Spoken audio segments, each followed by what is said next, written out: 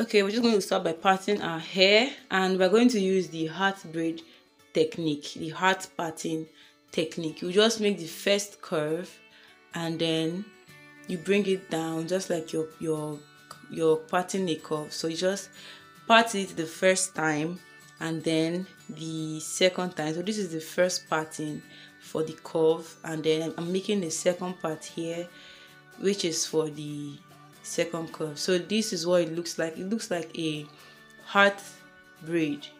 Yes.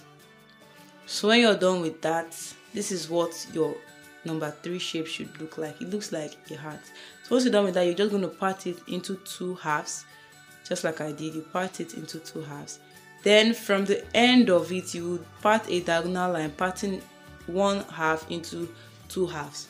So what we are doing is that we are parting the whole head into 4 halves.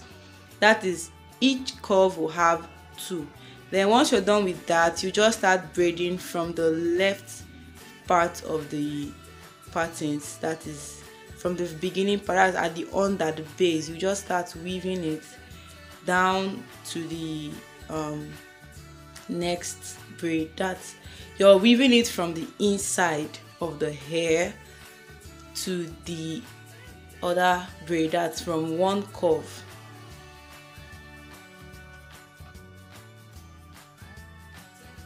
So once you're done with the first half, you curve it into the second part of that same half. So here we are almost done with the first part.